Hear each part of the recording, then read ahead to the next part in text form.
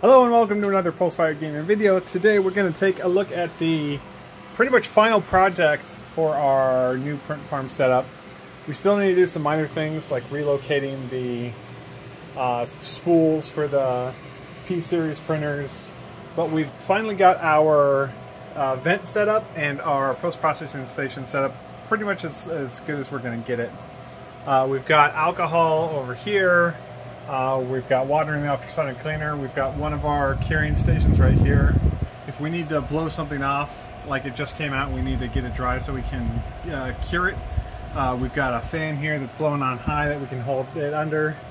We have another, this is the Mercury 3, and we have it on a pull-out drawer so that we can actually lift the lid off. And then we have our vent system. So in the back, there is a 6-inch inline fan that's sucking air from the top area. Then we have a 4-inch inline fan that's sucking air from the bottom area. And you see that there is ducting going all the way through it. And then this ducting follows out into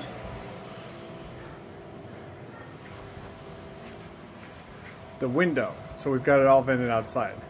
One thing that we're aware of is that it's going to get hot in here.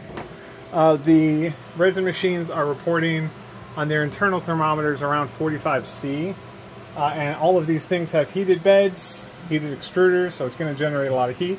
But I think we're all told pretty much done. Got a few more niggling things to do regarding storage, pending, or storage for things that have not yet been cured. But other than that, I think we're good. Thank you very much for joining us on this little journey to do our upgraded print farm. And have a great day.